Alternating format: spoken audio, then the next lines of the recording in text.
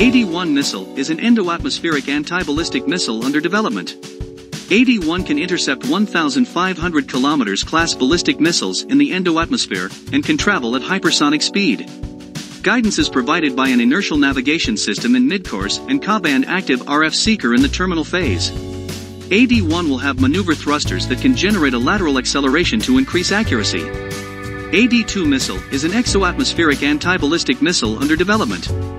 AD-2 can intercept 5,000 km class ballistic missiles in the exo-atmosphere and can travel at hypersonic speed. AD-2 will have 7 maneuver thrusters that can generate more lateral acceleration as compared to AD-1 to increase accuracy. Guidance is provided by an inertial navigation system in mid-course and imaging infrared homing in the terminal phase.